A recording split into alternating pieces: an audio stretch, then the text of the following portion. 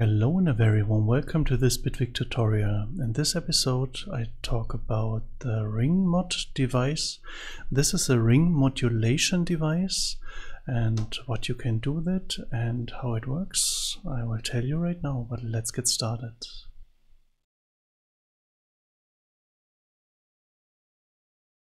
So this is the ring mod device, and I put in front of the ring mod device a polygrid with a sine wave, and this sine wave is about 440 Hertz, tone note A. And when I switch on the ring mod with the wet knob on the right side, so we only get the wet signal, it sounds like this. The original and the target. Okay, so what is happening? There is the original sine wave with 440 Hertz, and when this goes into the ring mod, there is an oscillator. This is a sine oscillator, and I put the sine oscillator on 200 Hertz. And now the following is happening. The 440 Hertz is the carrier signal, and the 200 Hertz sine wave is the modulator signal, and the 440 Hertz will be, or the 200 Hertz will be added to the 440 Hertz, so it equals 640 Hertz, and at the same time it is subtracted from 440 Hertz, so you get 240 Hertz. So from the original frequency 440 Hertz, at the end there is 640 and 240 Hertz left. And if the mix dial is completely on the wet side, you only have 640 and 240 Hertz over. That is why in the spectrum you see from the 440 Hertz at the end the 640 and the 240, like this. And when you move the dial in between, somewhere between a dry and wet signal, you get for sure some mixed signals from that. So that's already the whole ring modulation. This is nothing complicated. It's just taking one signal, then using a modulator signal to add some frequency and to subtract some frequency, and depending on the mix dial, you will end up with from one signal to two signals or two frequencies, or divided and not divided, subtracted and added frequencies. That's all that the ring modulation is doing. And a lot of sounds that where the ring modulation is used are like metallic sounds, because when I play an octave like without the ring modulation, and I use the ring modulation right now and play the same octave again, this sounds like a little bit dissonant because the frequency are just added and subtracted, but not in a harmonic way. So it fits to the actual pitch of the input signal. It's just like plus 200 in this case, or minus 200 in this case as well. So if I put that like 400 something, I use the A again. This is the original one. Put the 458 together, you do the math. A little bit less, like around 100. Okay, nice.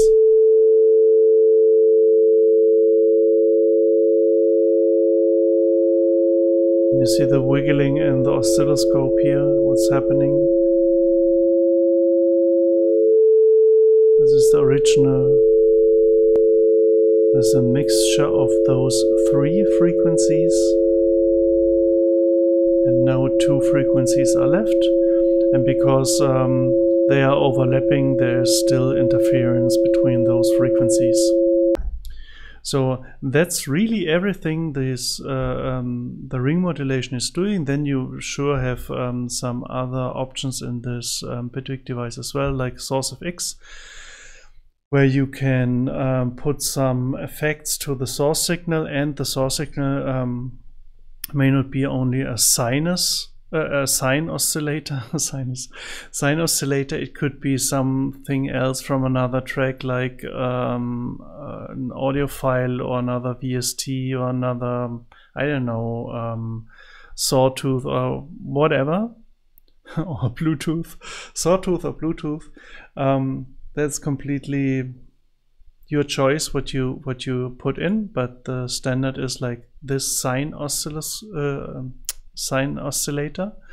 Then the effects you can put in front of the input signal. Then you have a pre-FX section when the signal comes into the ring modulation, and a post-FX section where you can just work on or process the effect signal. Then you have a gain where you can make it louder or more silent, the whole signal, and for sure the mix dial to dial in the dry or wet signal, or the mixture in between. That's a complete device, and this is nothing like effect. Everybody would love to use it, because you use it, you should, well, you maybe should use it in a different way, because just putting in here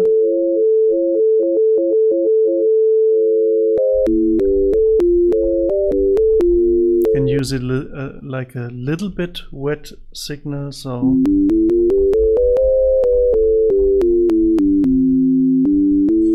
it sounds a little bit like the old telephone TT-FM dial tone frequency modulation. It's not the same, nothing to do with that, but the sounds, the notes sound like a little bit like those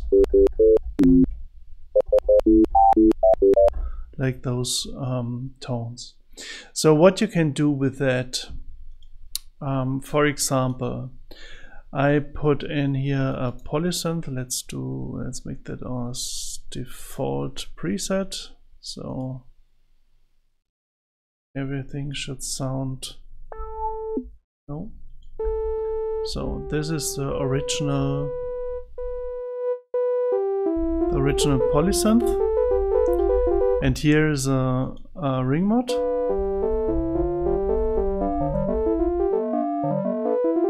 The same thing like we had some seconds ago. And to make it a little bit more beautiful, I put in the new delay plus in here with a little bit space and feedback and stuff, and a little bit ping pong. So that's all. So at the moment the polysynth sounds like this, spacey, and with the whole ring mod it sounds like this, like dissonant, like a little bit metallic and everything. So what you can do is you play with a lot of things except the pitch. The pitch, you can play with the pitch as well, because the sound is then a little bit different, but you don't play melodies with the pitch, because now you're creating some sort of spacey sci-fi sounds at the end. I just press the A note, should be the 440 Hertz, I think. Is it too high? I don't know. Like this one, there's a sine oscillator with 200 Hertz, and I put it maybe between somewhere between 400 and 700 Hertz. And now I put in the resonant filter like here, and the cutoff like here. And now things gets interesting. It's very quiet at the moment. A little bit louder, or maybe not here right now. Just do it here.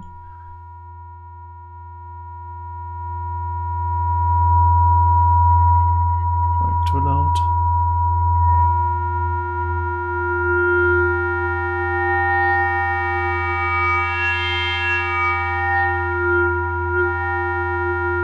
And between here you have to sweep very carefully through those frequencies with the filter, because there are a lot of... I use the left mouse click and add the right mouse click to it, so it can sweep slower, a little bit slower.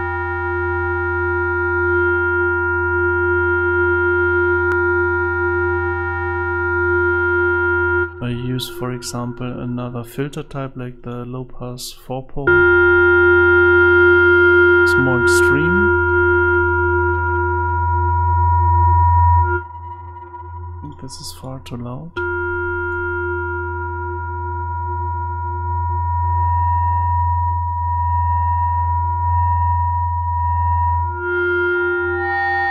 If you go far higher, it gets like very shrill and aggressive.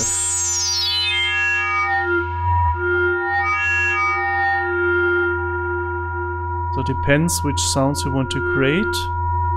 Go on that filter region. I use, for example, bandpath. And sometimes the magic happens when you move in a specific area.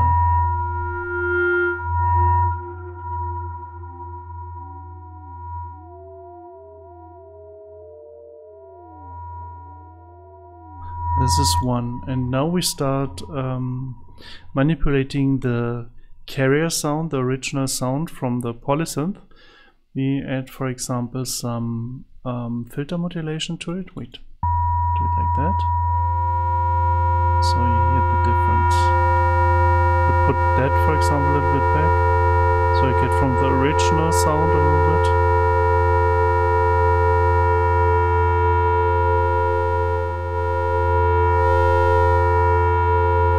You hear that sound moving.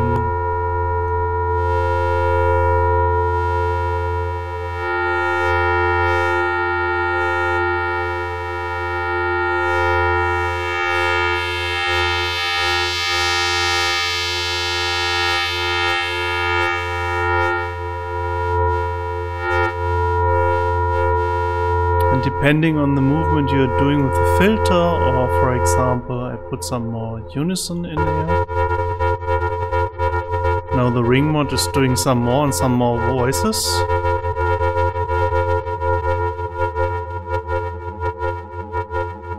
See? There's like a blubbering.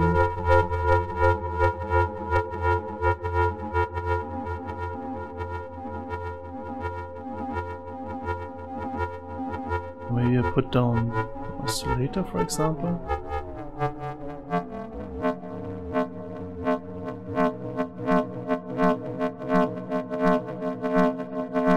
So this is really like dialing everywhere to achieve some completely different sounds.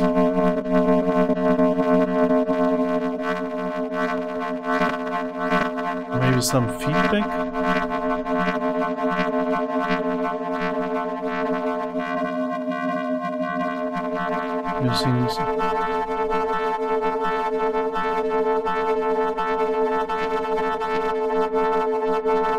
We're using here the shape mode.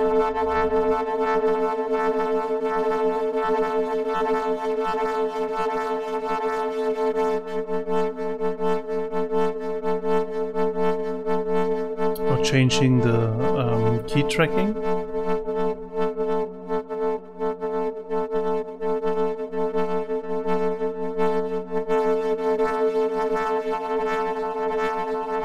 Or the other way around, full key tracking.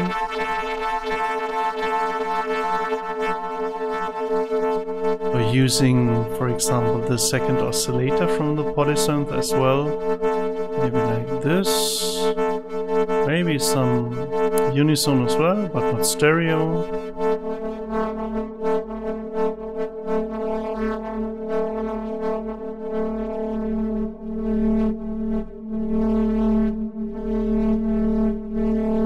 Full mix, for example.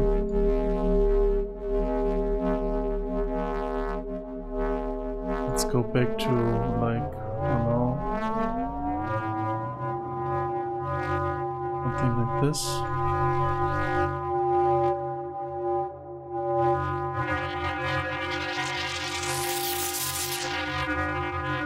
Or another wave shaper, for example, like this one. No key tracking.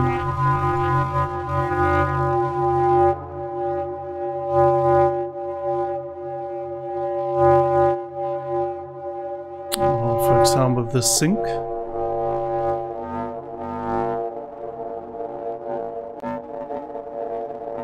Or the pulse width.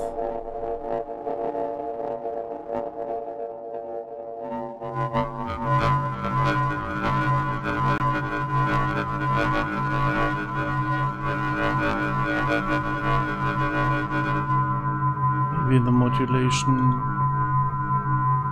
off.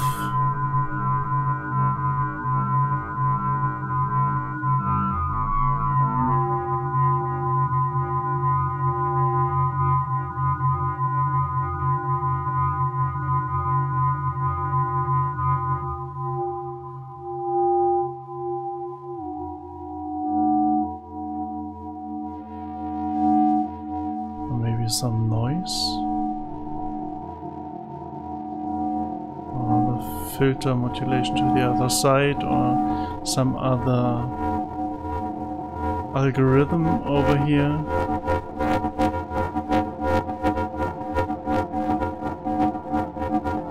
Or again another frequency from the modulator, like very slow, then you get like a pulsing effect.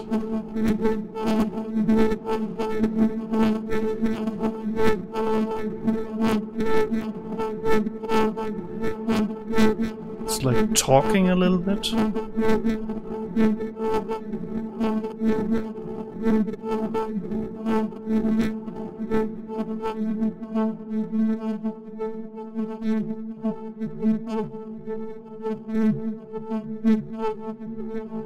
Increasing the speed again of the modulator.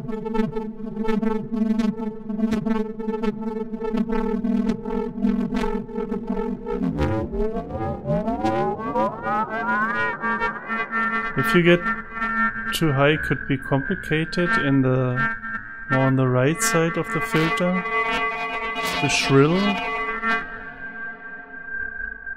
could put something like in here,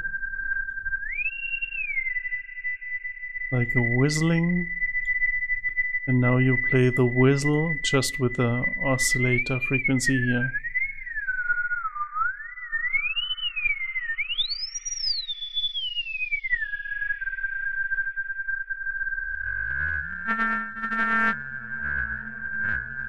For example.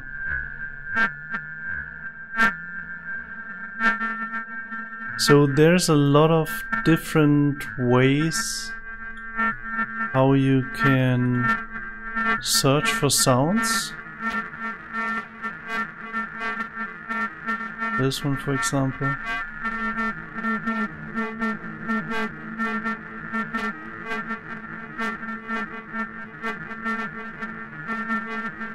And stuff, and you can get lost completely while sweeping through all those sounds.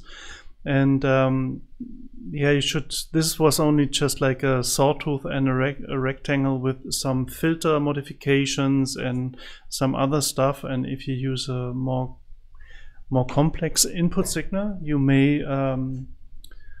get some other results. I put here something like my voice in with a filter and just deactivate everything. There's a flanger as well.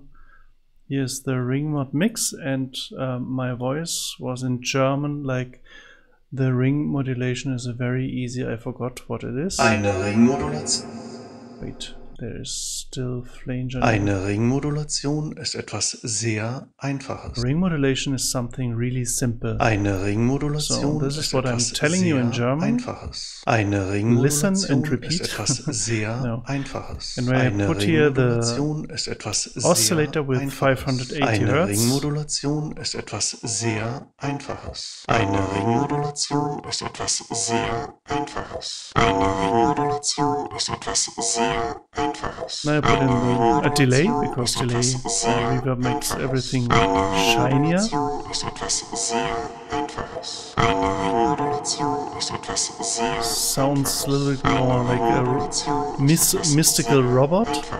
And now I put in a filter. ist etwas sehr Einfaches. Eine Ringmodulation ist etwas sehr Einfaches. Eine Ringmodulation ist etwas sehr Einfaches. Eine Ringmodulation ist etwas sehr I could activate here as well a random for the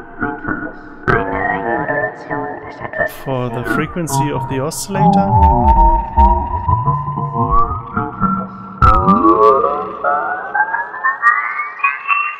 And as well the flanger, for example.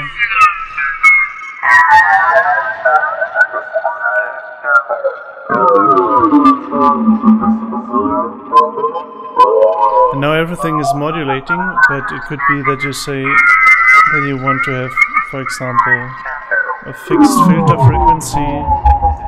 This is not moving, for example. So you have this spoken audio file.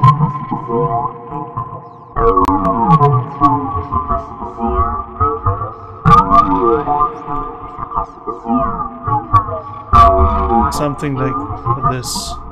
And there you can create a lot of different strange outer space sounds.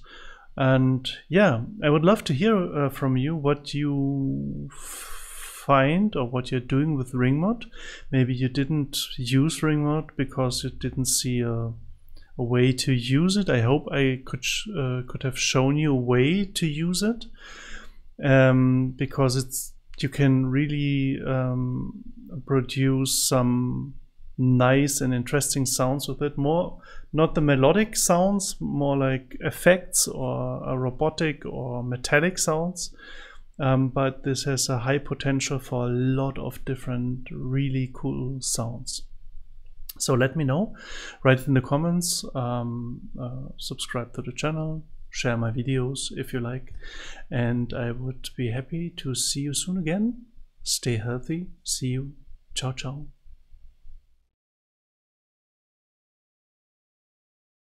Eine Ringmodulation ist etwas sehr